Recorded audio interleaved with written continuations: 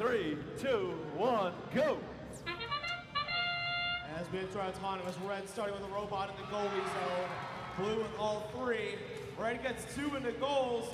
They get 3 into goals. Both alliances score all 3 of their autonomous balls.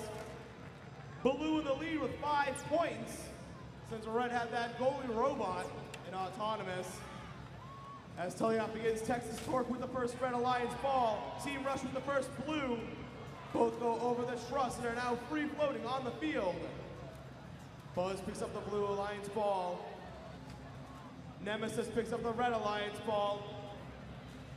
Buzz drops blue though. Nemesis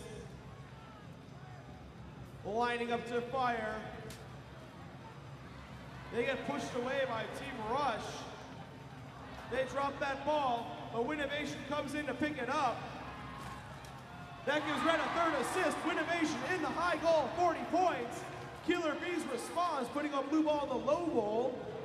That's 2 assists and a low goal for blue.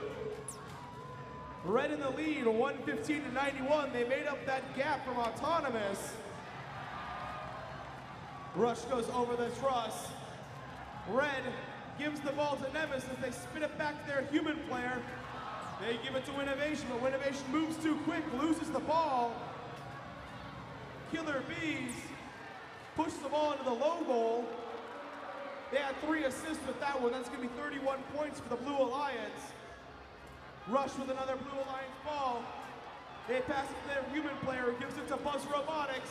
Red Alliance ball still floating. Blue back in the lead, 142 to 125. Blue completes a cycle. Nemesis looking to respond with 3 assists. They put a ball in the low goal. Blue with a commanding lead with 182 to 156, 30 seconds remaining. Red goes over the truss to the human player.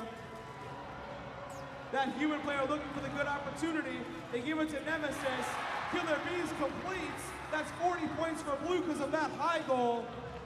Nemesis lining up into the high goal for red. Blue over the truss once again. 10 seconds remaining. Blue increasing their lead. Texas Torque over the truss. Blue Alliance ball free on the ground. With a score of 282 points to 196, we're going to a 3rd match.